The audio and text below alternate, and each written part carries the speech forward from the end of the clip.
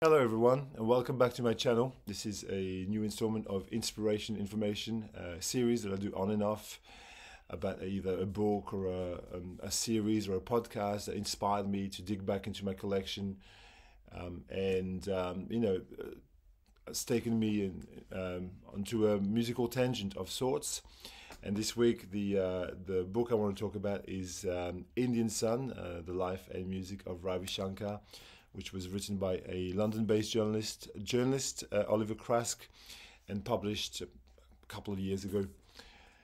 This is a wonderful book. It's very detailed, very comprehensive. Oliver Crask actually got to meet Ravi Shankar before he died in 2012, so it's a more intimate account of his life. It was very, very interesting to learn about not only about Ravi Shankar and the life he devoted to spreading Indian classical music throughout the world by relentlessly touring and teaching and lecturing. And the man was just he didn't stop pushing forward the his musical style and put Indian music on the world map. I mean, really, truly, absolutely, a real visionary, a real genius. What was I saying? Yeah, so Ravi Shankar, just a little potted story for you. He was born in 1920 in Varanasi, Benares as it was called then, a very holy city in northern India. He was one of five brothers. His older brother, Uday Shankar, was a phenomenally gifted dancer, and he was so I'll just show you a picture there. This is Uday Shankar, and he would perform throughout the world, especially in Europe. And age 10 or thereabouts, Ravi got to move to Paris because he was part of the dance troupe, basically. Ravi was also a very, very gifted dancer himself, and that was his first access to the arts, or the Indian arts, is through dancing. His parents passed away very early on, and aged 18 in 1938, he decided to return to India to be taught the sitar by a master, a guru, Baba Alauddin Khan, which, there we go, Baba Khan is there in the middle. And Baba Khan was the father of Ali Akbar Khan, who is the great master of the Sarod. Ali Akbar Khan and Ravi Shankar were pretty much like brothers, studying 10 to 12 hours a day under a very rigorous and strenuous training regime. But at the end, in 1944, Ravi Shankar came out of his training a master musician, obviously. And that's where we started spreading the craft of Indian music. Now, I want to talk about Indian music a little bit. Indian classical music, because that's what we're talking about here. It's not Bollywood. We're not talking about, we're talking about solely about Indian classical music. Anyway, Indian music is divided into two different kinds of schools. There's Hindustani, which is North Indian classical music, and Carnatic music, which is South Indian classical music. Both of them share similar traits. The instruments may vary slightly, like for example, the sitar, the sarod are more sort of North Indian bass instrument. The veena is probably more used in the South, but effectively the system of notes, the ideas of raga and tala, which I'm going to talk about, are very present in both systems. Now, raga, tala is easy to explain. When you listen to a Ravi Shankar record, like this one, for example, and this is a great example.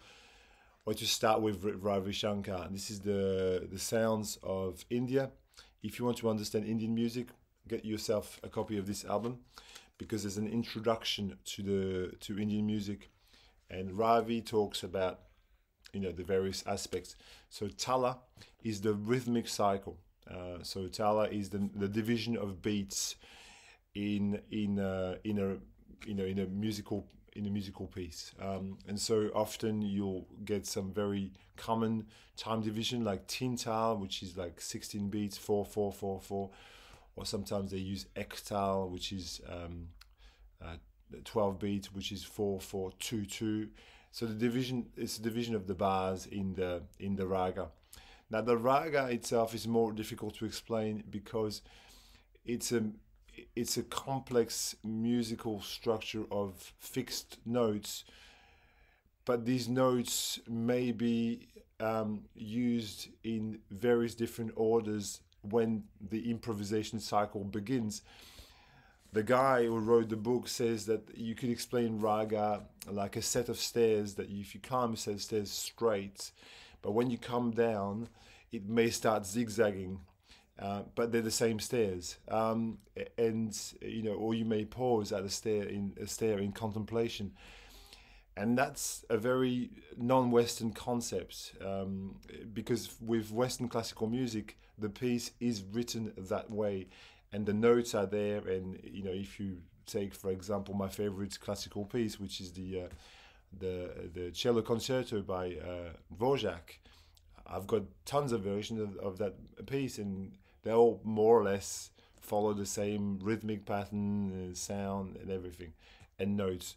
But with a raga, depending on who's playing it, there might be a lot of variation, and improvisation is very strong in raga. So difficult to explain, but in any case, listen to the music. That's what matters the most. So this is highly recommended. The very first album that was published under Ravi Shankar's name is Three Ragas. That's from sometime in the 1950s. I don't know exactly the date.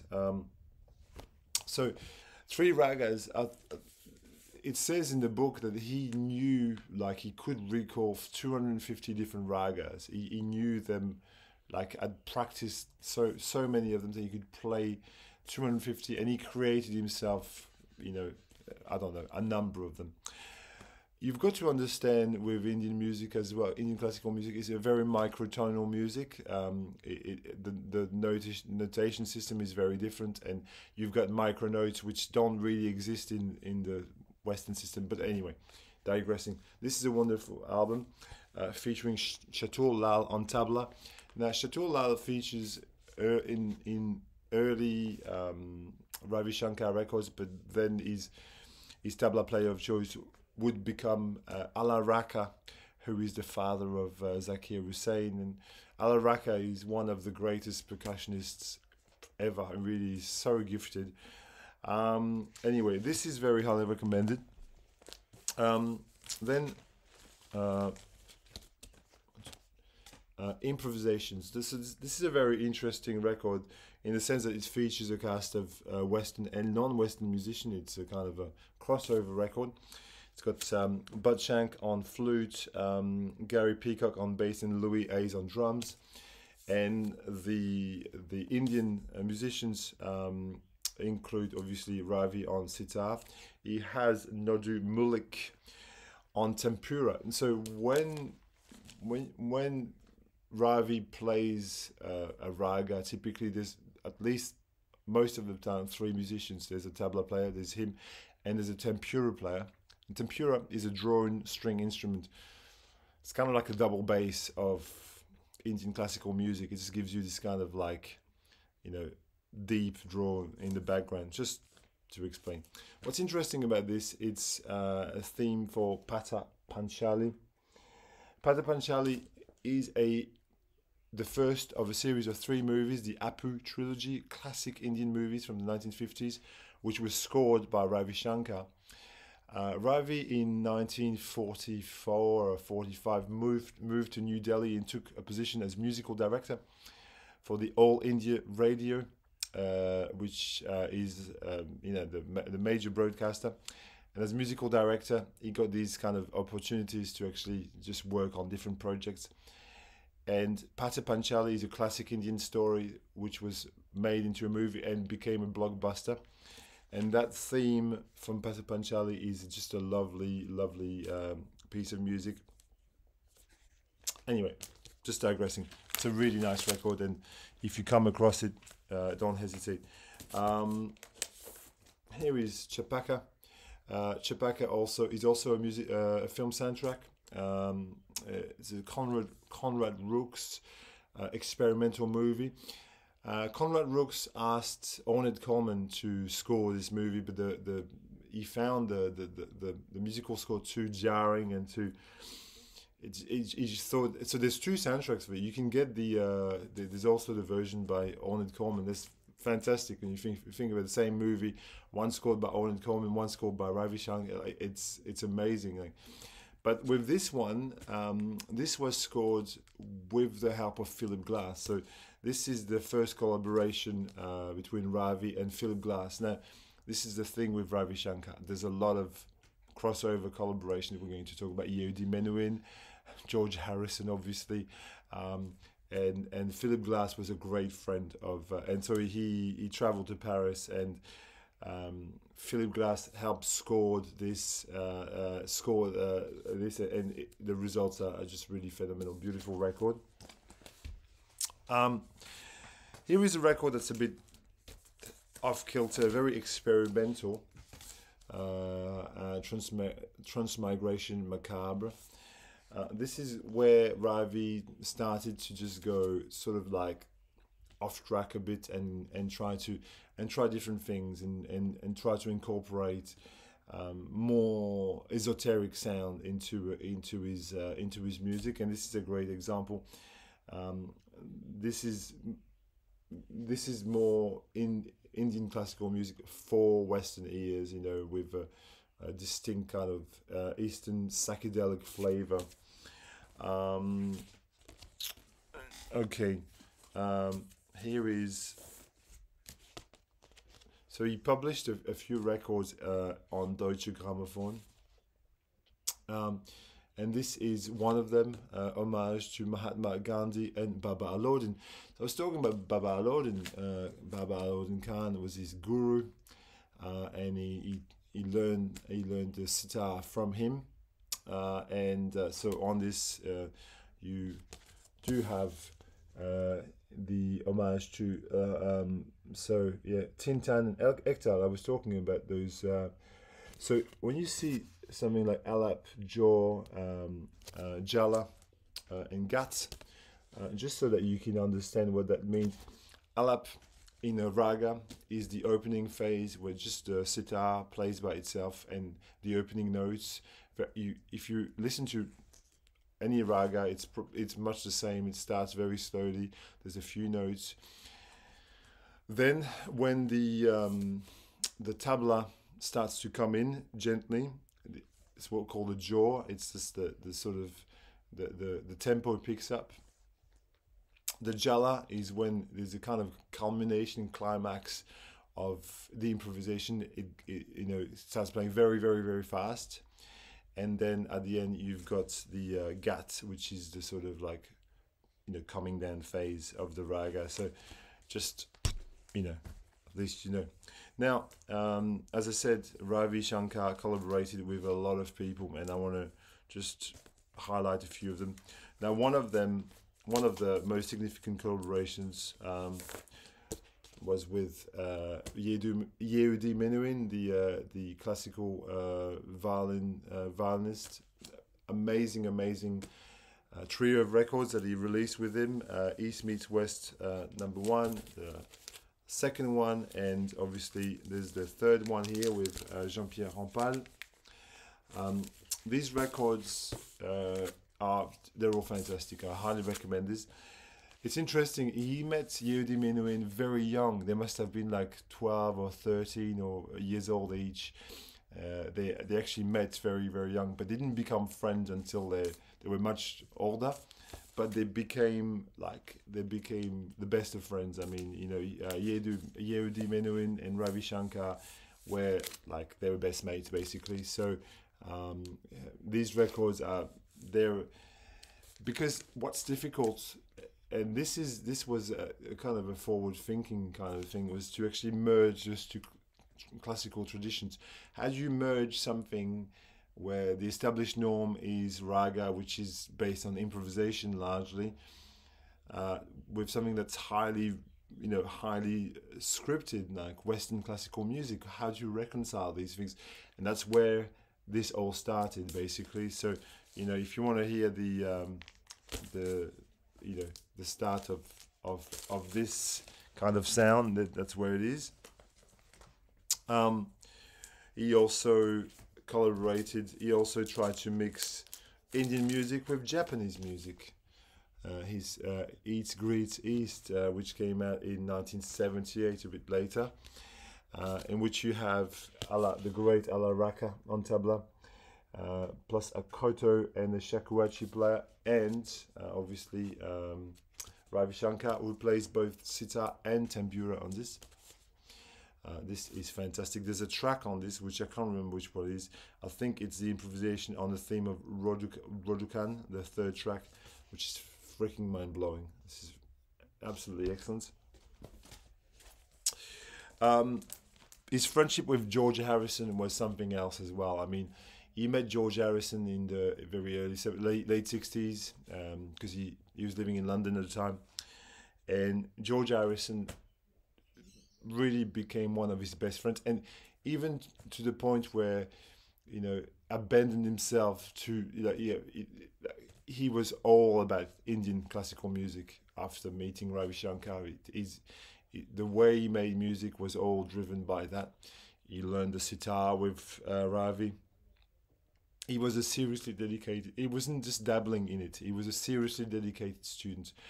And when you read about this, it just actually alters your perception of what George Harrison as a musician was, because if you think about him in the Beatles, he's a good guitar player, and there's no doubt that he wrote some great music and he made some great solo albums.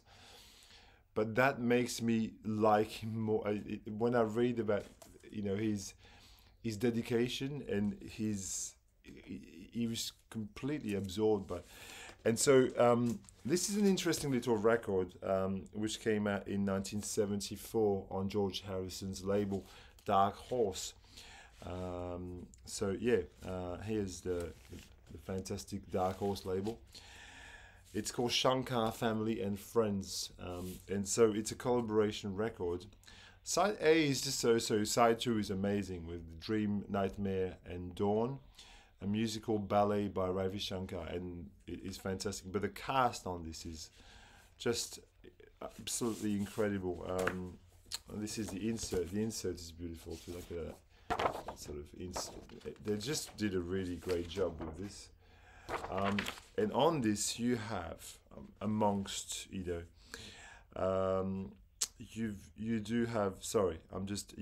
got obviously George Harrison, Klaus Vormann. You've got Noddy Mullick, who I've talked about before. And by the way, Noddy Mullick was not only one of Ravi Shankar's tempura players, he was also his sitar maker. Noddy Mullick made about 6 or 7 sitars in his lifetime, handmade, and they are top grade instruments. And the sitar that he made for Ravi Shankar, the Ravi Shankar sitar, which is now in the British Museum, is seen to be one of the best instruments ever made. So not only a musician, but a master craftsman.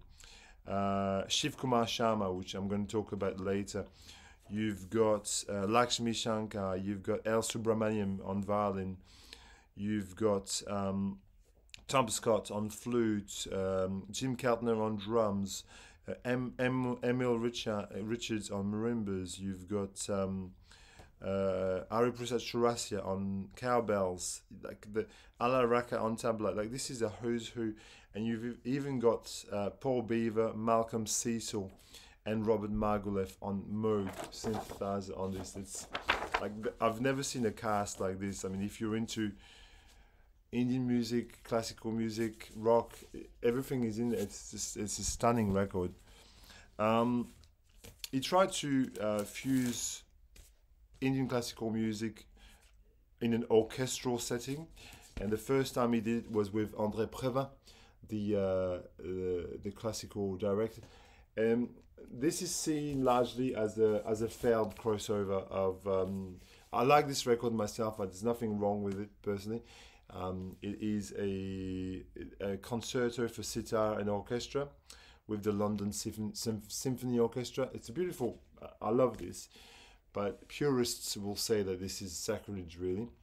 The problem with this is that as a Western concerto, there's the sitar is the part for the sitar is not really written. It's again an improvisation. But then he teamed up with Indian conductor and wizard Zubin Mehta, right? and this is a different sort of attempt. They've actually scored the sitar, and this is probably a more faithful. This is a sitar concerto number 2 with the London Philharmonic Orchestra, Ragamala. Very, very, very beautiful. And the last collaboration with Ravi I want to show you is this amazing minimalist album that he made with Philip Glass, Glass Shankar, Passages, which was not, they sort of worked but separately and just came together in the end. And the pieces are just, yeah, it's a mix between Indian classical music and the minimalist stylings of Ravi Shankar, of Philip Glass. So it's fantastic. Now I want to talk about some other. So, for example, let me talk about this album here, which I think everybody should hear. Call of the Valley. So I'm just not going to talk about Ravi anymore. I'll just move on a little bit. Call of the Valley, which is a collaboration between Shiv Kumar Sharma, who plays the santoor, which is like a zither, Brish Brujan Kabra, guitar player, and Hariprasad Chaurasia, who plays the flute. And they composed this record called Call of the Valley, which was very beloved back when it came out. I think people like Dylan were big fans of this album. Sort of open Indian music to Western ears, like Ravi Shankar did. These 3 musicians are incredible, and you should probably, dig into the catalog. For example, Hariprasad Chaurasia, which I've got here a French series on Disque Espérance. An absolutely spellbinding flautist. He, again, in a trio setting with a tabla and tempura as usual. But again, very similar to the music of Ravi Shankar, but with a different solo instrument. Brish Brujan Kabra, very, very, very interesting musician, actually. This guy was an Indian slide guitarist, and it's very interesting. When he was very young, he heard a Hawaiian guitar, and he convinced his parents to buy him a guitar, and then with time modified it and added some sympathetic strings, the droning strings that you get on a sitar, and became the master of Indian slide guitar. Brish Brujan Kabra, a name that you might want to be delving into if you're interested in it. And here is another one of his beautiful records, and this one is with the great Zakir Hussain on tabla. The magic of guitar and tabla. I mean, it says it all. Fantastic record. I want to talk about other sitar players that that are interesting in my opinion.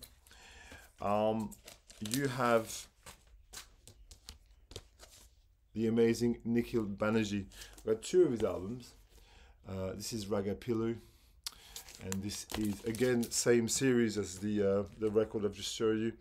The sitar de Nikhil Banerjee. Now Nikhil Banerjee was also a student of Baba Khan. He was also trained by Baba Khan, like Ravi Shankar.